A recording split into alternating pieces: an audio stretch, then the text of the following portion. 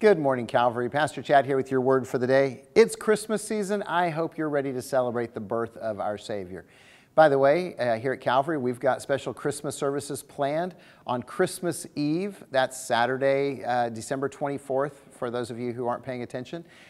We have 4 worship services in Havasu. We have a 1 p.m., 1 o'clock in the afternoon, classic service at McCulloch campus. And then at Sweetwater, we have 3 services, one at 2 o'clock, one at 3:30, and one at 5 o'clock. So 4 services to choose from, 2 different styles in Havasu. We also have Christmas Eve service in Parker, and just for the record, no live services at our campuses on Sunday. We'll be streaming our services, but there won't be anything live on Christmas morning.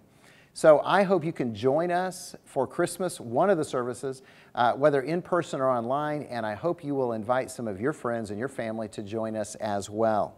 So it's Christmas season.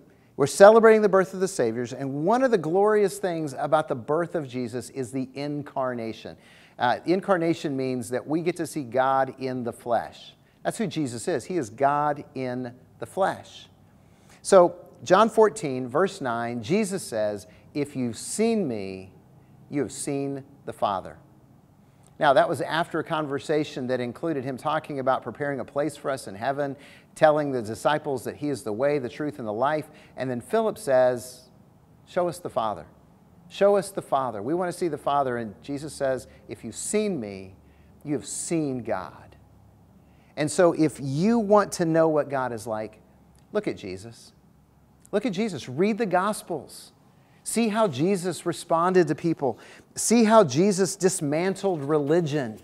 See how Jesus demonstrates compassion and pours out mercy on everyone. Read the Gospels and see Jesus. And if you want to know about Jesus, then read the letters that come after that and hear how the apostles describe who Jesus is and what he did and what his life meant for us. It's in them that we discover that he was the sacrifice for our sins, the atoning sacrifice for you and I. And he came into this world to reconcile us to God and make peace between us and God so that we could become children of God and ambassadors for Christ. So learn about Jesus.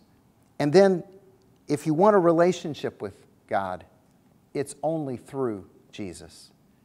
Jesus said, "I am the way, I am the truth, I am the life. No one comes to the Father except through me." Which is why this Christmas season, it's so important for us to take advantage of the openness that people have to being invited to church, to being invited to special services. Look, we want you to bring your friends with you. We want you to bring your families with you. We want you to watch us online because we're going to share the gospel. We're going to talk about who Jesus is and how he can change lives.